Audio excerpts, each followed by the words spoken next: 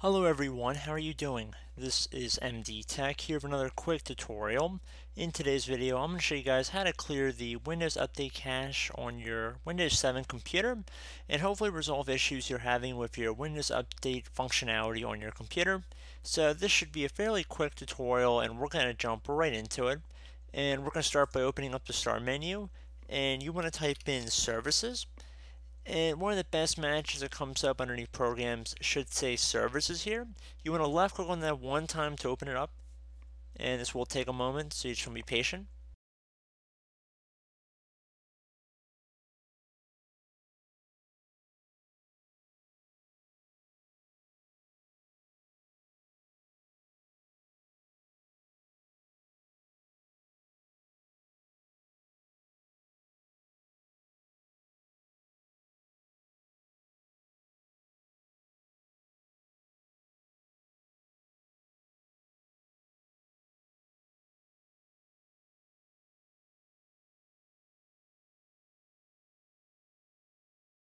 Okay, so I'm going to expand the view a little bit here, and you want to go down to find something that says Windows Update for the name of it.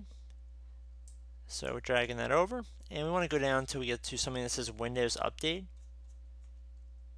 right here. And then you want to left click on Stop the Service up here, and this should take a moment to stop the service.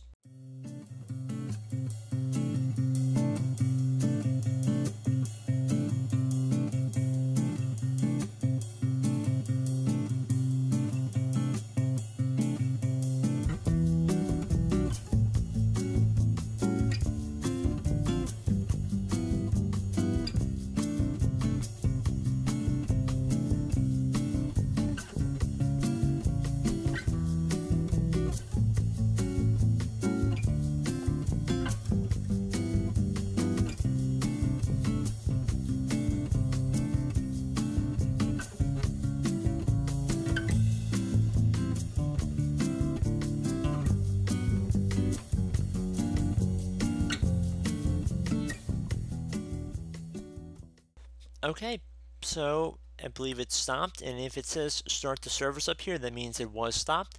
So we can close out of this window. And now you want to head to the start button, and you want to left click on it one time, and now you want to type in run.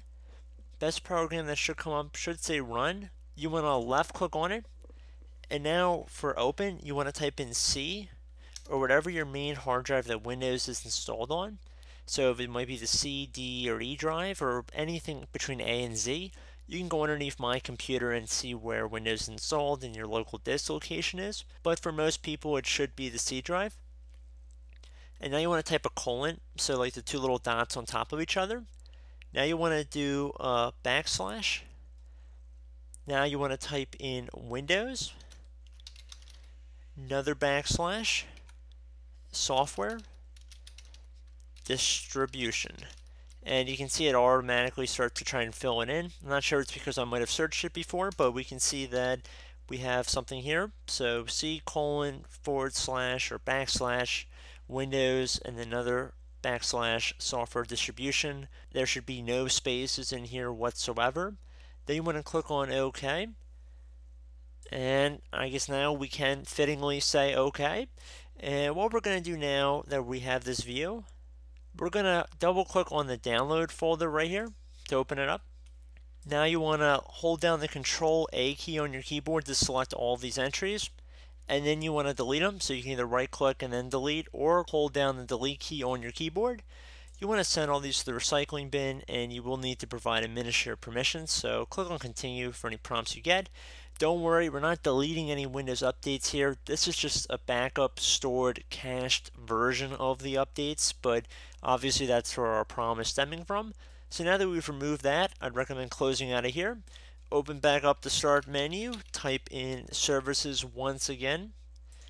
And basically what we're doing now is just going to turn back on the Windows Update service.